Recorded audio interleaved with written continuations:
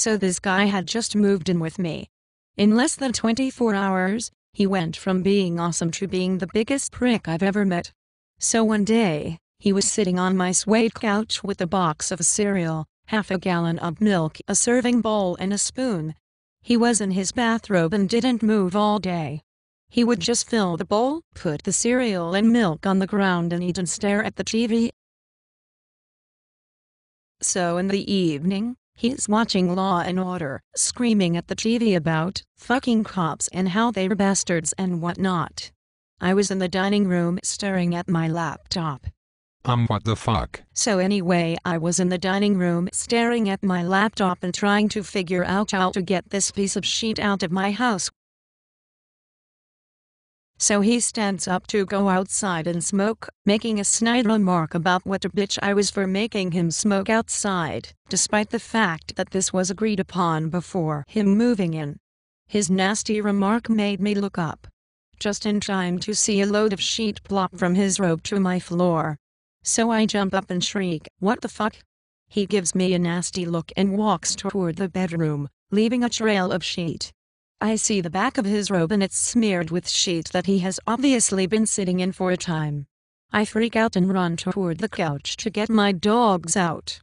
He walks toward the bedroom, shrugging off his robe and dropping it on the floor, then gets my robe and puts it on his sheet-smeared ass, then heads outside to smoke. I'm sensing a trend here. Doesn't this shit happen to you a lot? I think it's possible that I subconsciously seek out men who make me feel healthy in comparison. Have exhibited poor judgment quite a few times, and in a few specific incidents with this particular man.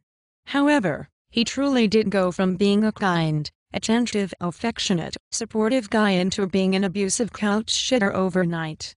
Within 16 hours of him moving in, he demanded that I cancel my lawn service and mow the grass myself, despite the fact that it was my house and I paid for the lawn service, and we had joked financial details extensively before I let him move in -05 and had the audacity to suggest that I leave my doctoral program to be his personal assistant.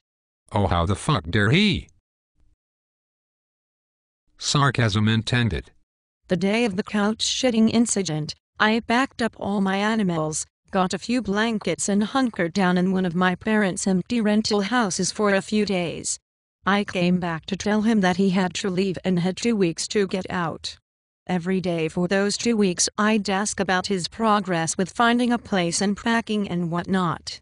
Every day, he told me he wasn't leaving and that if I didn't like it, I should go stay with my parents.